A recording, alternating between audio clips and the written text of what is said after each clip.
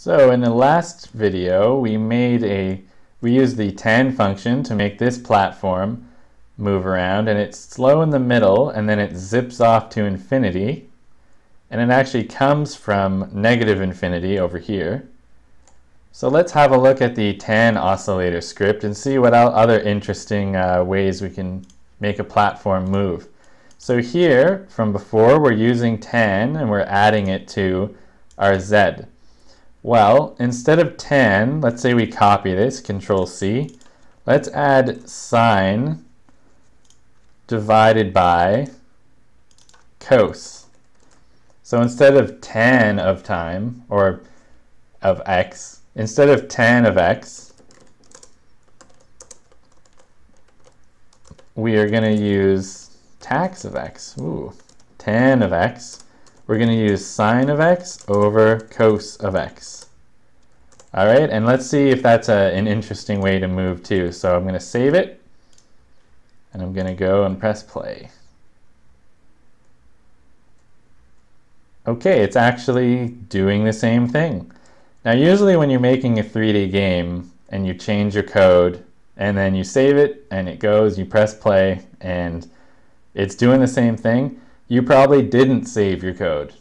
But in this case, it is doing exactly the same thing because that's what tan is. Tan is sine over cos. So mystery solved.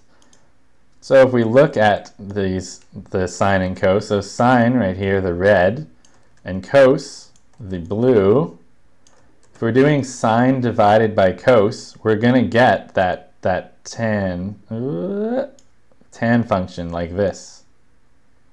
Because we're dividing by cos. So when cos gets close to 0, it's going to spike up really fast because 1 divided by 0.1 is 10.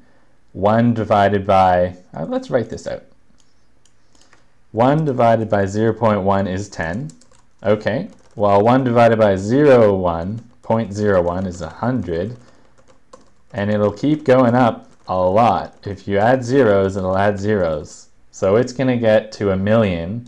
And as it approaches 0, you know, once I get a bajillion zeros here, it's going to really go up fast. And that's all tan is. When we hit this point, when cos is almost 0, it's going to go to infinity. Or it'll go to negative infinity, because -1.